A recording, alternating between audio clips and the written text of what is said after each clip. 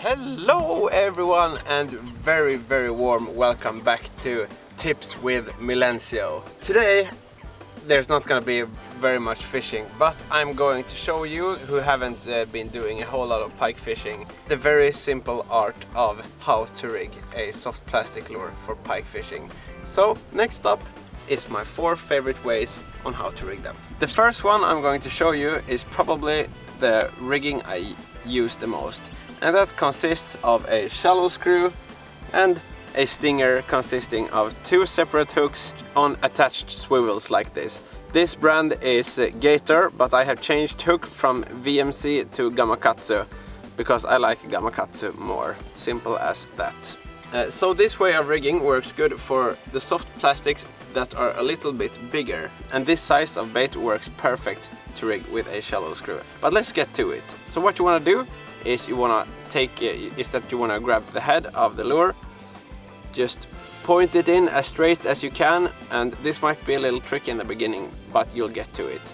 And then it's just to screw it in like this, and it will hold for many pike. And this is the way of rigging soft plastic lures for fishing in shallow areas.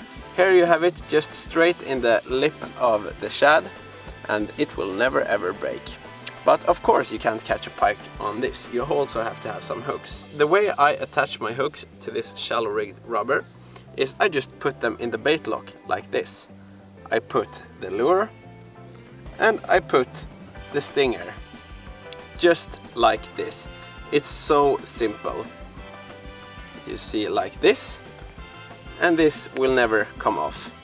Then it's just to point out where you want the hooks to be, and you don't want to have it too tight because then the action of the rubber will get hurt. You don't want to have it too soft because then you might lose more fish. But what's important to think about when you rig your soft plastic is that most of the pike will take the bait close to the head. If the pike take close to the tail, they will never be able to eat in real life. So for this particular lure you could have chosen a longer stinger, but my opinion is still that most of the pike will take close to the head.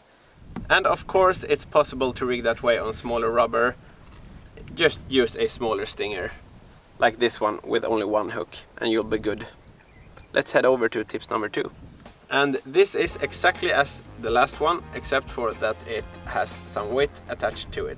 This one is called BFT Flexhead, and this one I use when I go deep water pike fishing. Preferably on the spring, sometimes in the summer when you want to fish real fast, but with the shallow screw it goes up into the surface. Then I put on a BFT Flexhead, and it's really simple, it's just the same.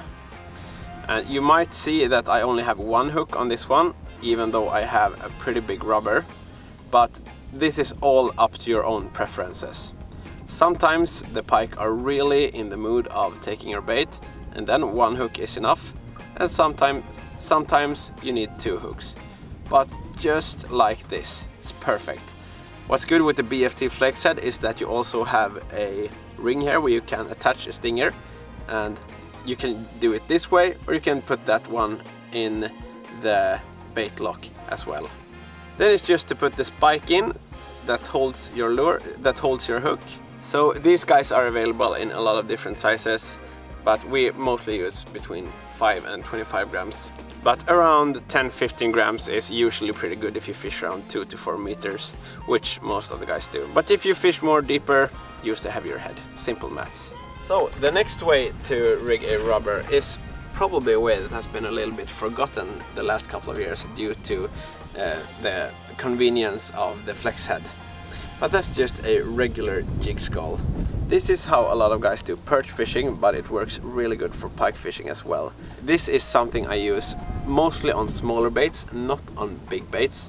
Let me be clear with that, because my opinion is that you want to have 2 hooks on the belly instead.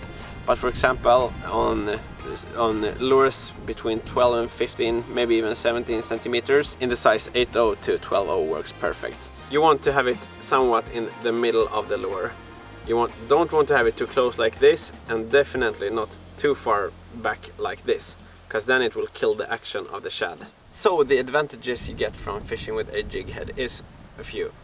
For once you have the hook point upwards all the times, which means you can fish easier through weeds. Not though as good as a weedless hook, but still pretty good. But the main advantage is that you can fish close to the bottom. Since the jig head is upwards, when it bounces to the bottom, it will never get stuck in something. This might be a little bit tricky in the beginning. But what I do is I measure how I want to have it. Then I just put a hook mark in the jig, just like that. So I know where the jig will pop up. What I do then is take the center of the head and fold it in, making sure that it's straight like this, and then it's just a thread on like a worm. And now I look at this mark that I make and making sure that it comes up exactly where I want it to pop up. Then it's just a thread on. Sometimes when the pike are not in the mood, it might be good to put a drip of super glue, but I don't think that's necessary. Then it's just to thread it all the way like this, and here is your jig head rigged soft plastic for pike fishing. So my last rigging tips for the day is a weedless hook. A weedless hook, the absolute best advantage you have with this one is that you can cast all the way inside the weeds. And what you do then is that you will get the pike that your buddies can't. And this might seem a bit tricky to learn how to rig, but it really isn't hard at all. What you have is that you have this small pin. It's like the shallow screw but much shorter, and then you have this big wide gap hook. And what you do is that you just take any lure. When you're fishing with a weedless hook, it's pretty important that it's not too high like this, because then there won't be any room for the hook to slide down, which I'm about to show you. So here, for example, we have this curly tail that I'm gonna rig like this. Just to screw it in the nose of the lure and try to keep it as straight on as you possibly can. So you see like this, now it's pretty straight on like this. When I usually test it and just hang it like this and see that it's straight. What you then do is that you turn it around like this, and then now I think you start to see where we're going. So you see, this is where I want to have it. So what I do is I make a mark where I want the hook to go in, over there, and I do a mark over there where I want the hook to pop out. Just a little scratch in the rubber. I then twist and turn the rubber a little bit, like this, and put it in where I put my mark, and I get it out where I put the mark. So here you have a perfectly rigged weedless hook. So now this one works like this. You might think that, but there's no hook in here. But usually the pike will take it pretty violent. They come like this and they punch it through, and then you set the hook and the fish gets stuck. So the thing with these guys is that the hook ratio is really not as good as with the other riggings, but you can cast all the way inside the weeds and you can catch a lot more fish than your buddies who don't own a weedless hook. So even if you lose every second fish, you will still get more fish than your buddies. I have one good tip for when you do get the strike, and that's to set the hook upwards like this instead of sideways, because if you do it sideways you will lose more fish, but if you do it upwards then the hook point will get stuck in the lip of the mouth. So to sum it up, this is the 4 ways I rig my pike rubbers. We have the weedless hook, we have the flex head with the heavy flex head, then we have the jig hook, and we have the shallow rig.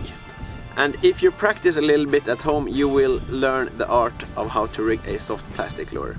Thank you so much for tuning in this little pike fishing tutorial for those of you who's about to get started in this wonderful sport. I hope you all are having a great summer, and we'll see you back next week in another episode. Ciao!